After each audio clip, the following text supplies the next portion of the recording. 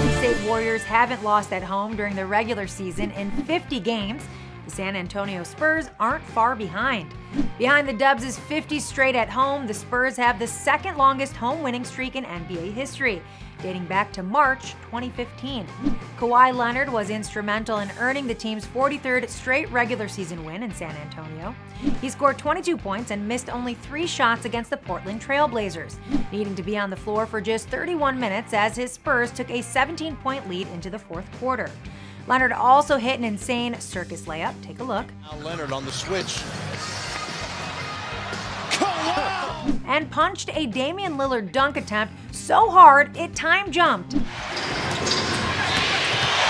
Oh, mama! Kawhi Leonard says, get that out of here! We should ask that ball who wins the American presidential race so half the country can begin the process of moving to Canada.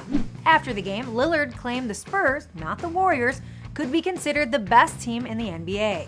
We've got to understand that coming on a court that nobody has won on against arguably the best team in the league, we can't put ourselves in that position. And we did that, he said, referring to a third quarter in which his team was outscored 39-24. Point guard Tony Parker recorded 16 assists, one shy of his career-high mark.